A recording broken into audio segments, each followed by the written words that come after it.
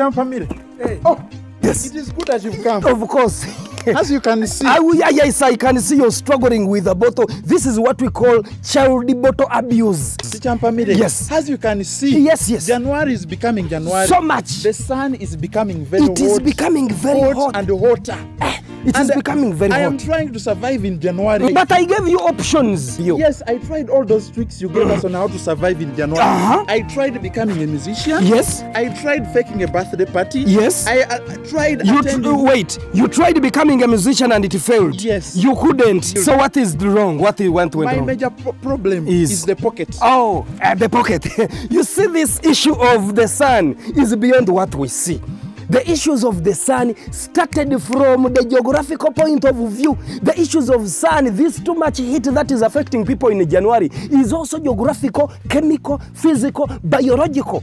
So physically or chemically, when the sun overheats us, it hits the world, especially the water bodies. So when they hit the water bodies, these water bodies, it creates what we call evaporation. So when there is evaporation, it leads to condensation. When there is condensation, condensation turns into clouds, which clouds bring rain. So I'm very sure rain is going to come. So how is that connected to my pocket? Yes, the pocket, now the financial pocket, exactly when the sun hits, it financially, it melts down your medulla oblongata. When your medulla oblongata melts down, because it's supposed to freeze, it goes through the whole body and then it affects your finances. That's why we experience what we call financial evaporation. So this financial evaporation leads to condensation, which condensation will also form into clouds and then money will fall. Are you sure? Yes. Money is going to fall. It is going to come. Are you sure? Yes, it is going to fall. Right now, eh? Right now. Start looking for it. Yes.